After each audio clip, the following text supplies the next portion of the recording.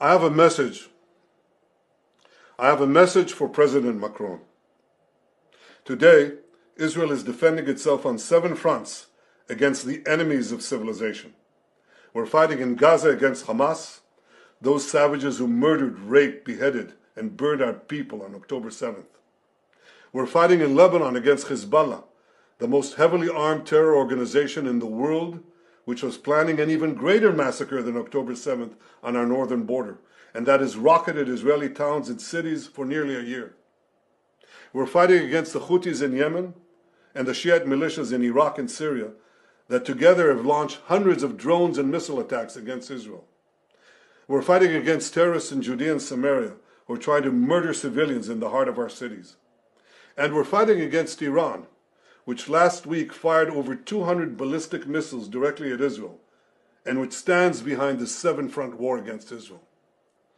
As Israel fights the forces of barbarism led by Iran, all civilized countries should be standing firmly by Israel's side.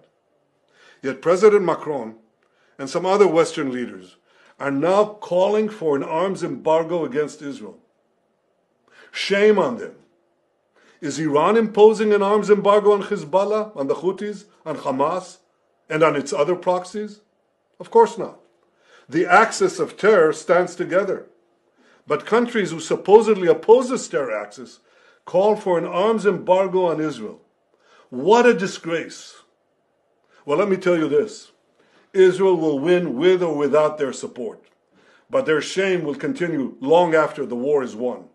For in defending ourselves against this barbarism, Israel is defending civilizations against those who seek to impose a dark age of fanaticism on all of us. Rest assured, Israel will fight until the battle is won, for our sake and for the sake of the peace and security of the entire world.